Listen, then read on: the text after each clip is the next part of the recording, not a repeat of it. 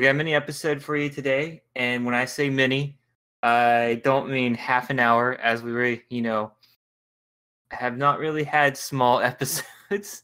I'm your host, one of Sean, and these are my other hosts, Charlie.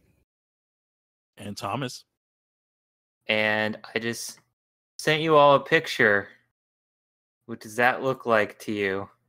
I'm sending you a picture of what is known as Transformers Base Camp. This is a surprise to Charlie and Thomas what this episode is.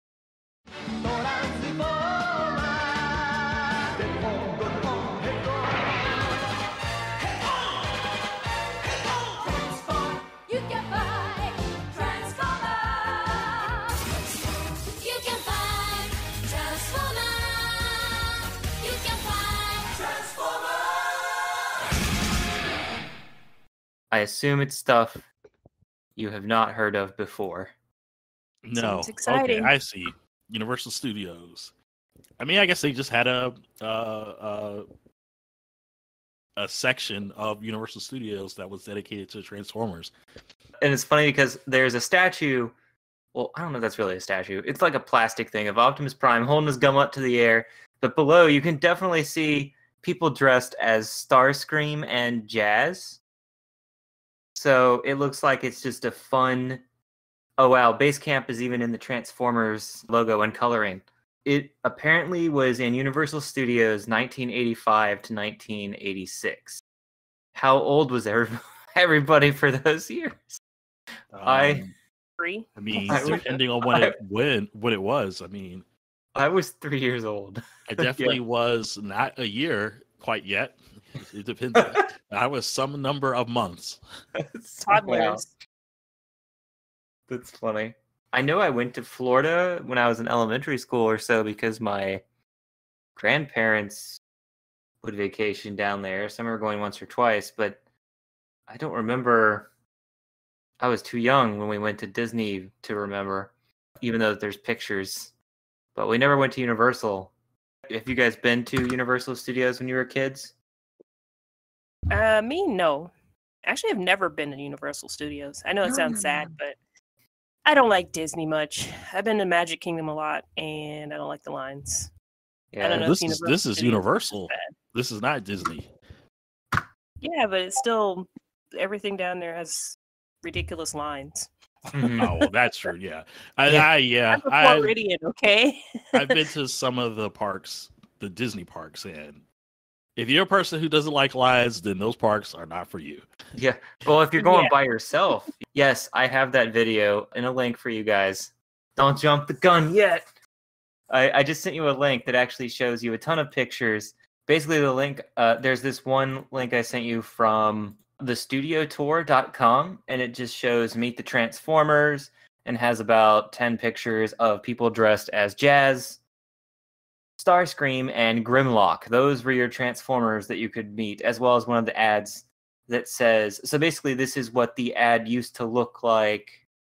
So, do you guys see those pictures of all the Transformers and then Lazy Megatron that you could get your picture in front of? Lazy Megatron. It's Megatron, yeah. How do you know he didn't just get shot? Wow.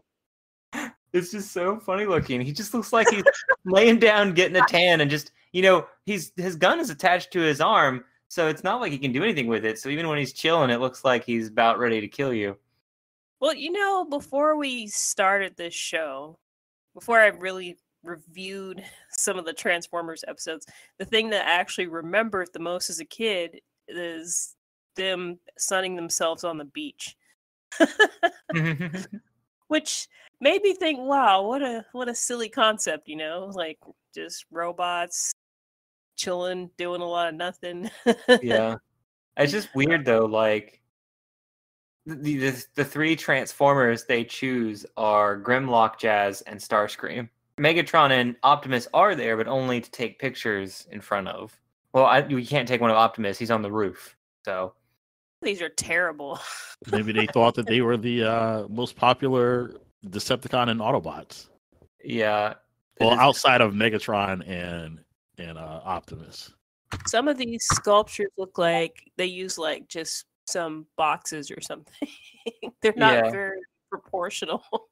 There's a few more pictures in the other link I sent you, but it's really only just like 3 extra pictures that weren't on that previous link. Like, This looks like a rip off. like it's so funny to see Grimlock and Jazz shaking hands, or there's actually one of them interacting with some kids in front of their Arc supercomputer, because I guess you got to stand in line. It's just really funny. Oh my god, there's a picture of the 2 kids. Oh, Megatron is actually really huge, because there are 2 kids sitting on his shoulder to get a picture. And their feet, even another kid hanging from his feet would not touch the bottom of Megatron. You had to climb up there to get a picture on Megatron. Yeah, if this Megatron was standing up, he'd probably be at least 10 feet. They had Energon cubes in the corner. I guess they just had lights in them, but as a kid, that would probably be so cool to see these little Energon cubes. Yeah. And Like, it looks some like of these are guys, and some of them are maybe they're just statues. I don't know. I can't tell. I think it's funny. It looks like there is a TV showing a cartoon of Transformers constantly too in the corner. And this is not just limited to Universal Studios. While I was researching this, I also found that this was a traveling exhibit. They just happened to have one that was stationary at Universal Studios. I saw old ads for like coming to California for the month of July, the Transformers base camp. So it was traveling the United States and had multiple locations. And who knows how many they had going at one time, or if it was just one, and traveling to major cities and be like advertising in the newspapers. I can imagine that as a kid being like, Transformers are coming to your area. I have seen the Voltron special features. So they did actually have people dressed up as the characters from Voltron going to different malls the year that Voltron came out. And that got a ton of people to them all across the United States. Hell, I remember like running into somebody dressed as Spider-Man when I was a little kid, walking into a new store that had opened up. Yeah, I definitely don't remember anything like that. This is like the very first time I've seen any of this stuff. Yeah. I'd be curious to see the commercial that they have, and the little see if it's just tied in with this fried chicken sponsor that they have. With Out of This World 2010 special effects spectacular. And they also mentioned there's an A-Team live action show, and you can sit inside the Kit Knight Rider car while you're also there. So that's the context of what else was popular at the time. Cool. I remember when I was there, I saw the train from Back to the Future and the DeLorean from Back to the Future, which I didn't know at the time had been just left to rot and was only fixed up like a few years before I got there. They'd just been sitting it outside in the rain for like 20-some years. Why do American studios do that? It's like, okay, you have a highly popular movie of some type, and they're like, oh yeah, let's just throw the reels in this damp closet and Yeah. I don't take remember all the props and just put them out in the sun. Yeah, well, I remember there's a back when Universal, I think I might have gone there as a child. If this is the one that has the water that rushes on you while you're on a train.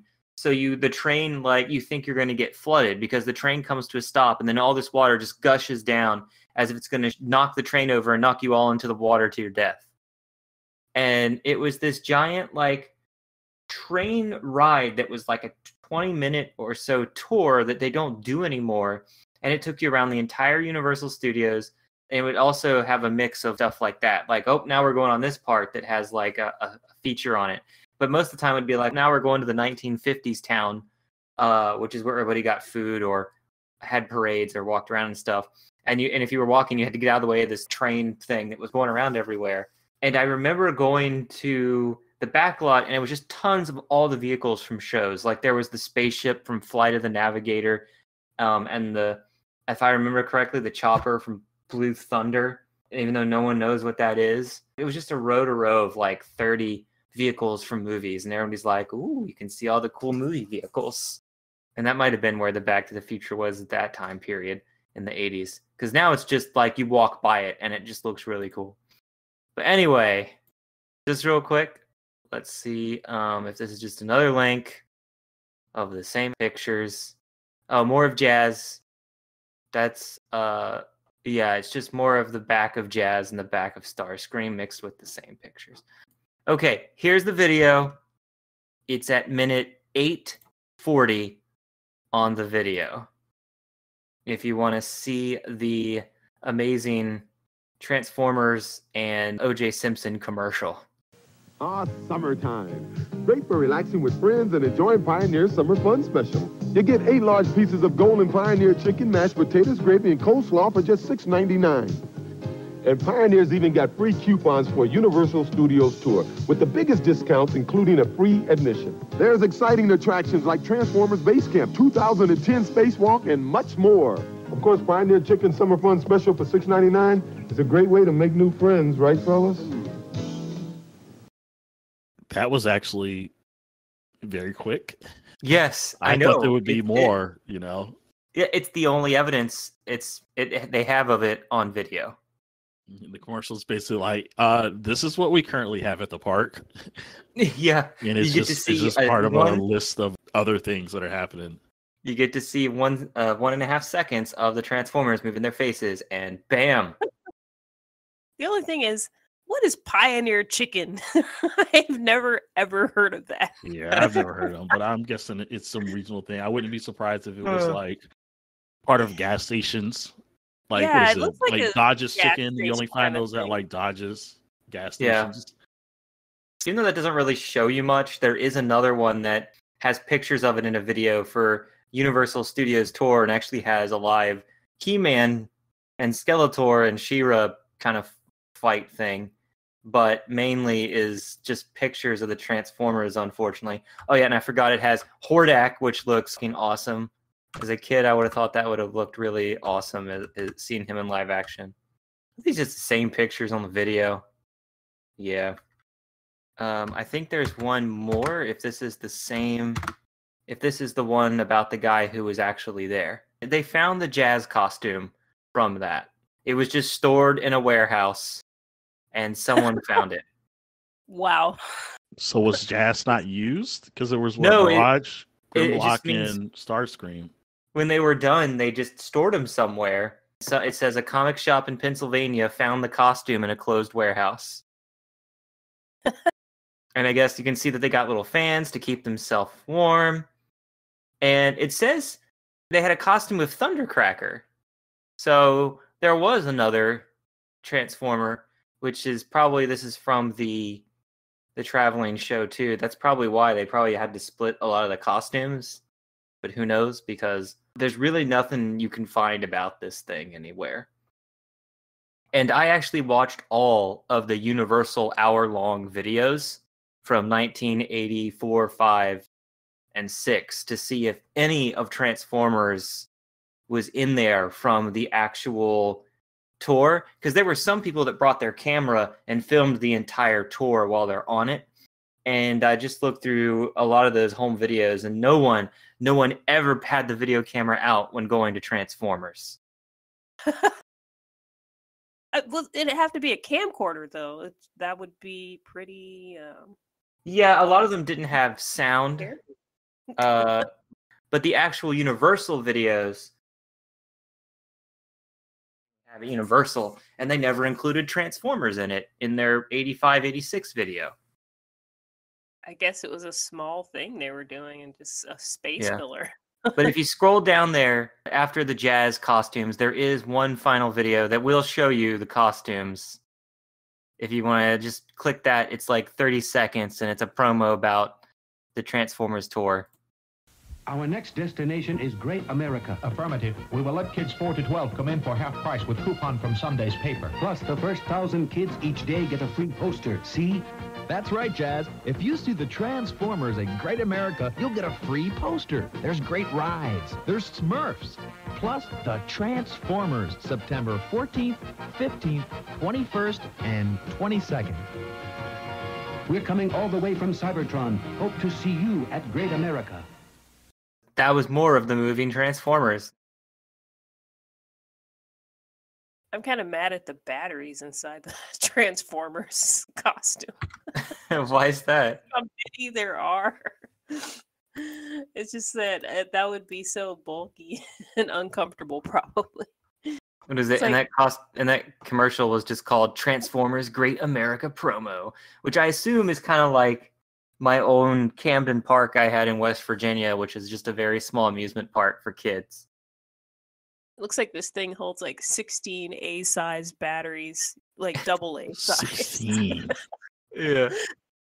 No, there might be 8, maybe. That could be 16. Mhm. And I had found this and the next thing on the Transformers. There's a Transformers podcast called Slag Podcast, and I've listened to a few of his on YouTube, and he had a whole thing about this, as well as there was actually a Japanese Transformers theme park in development that they found sketches for, but it never advanced past the design stage and was canceled. And I was like, how awesome would that have been if there was a Transformers theme park? Or at least do what they do now. You know, Universal's got that whole Mario section.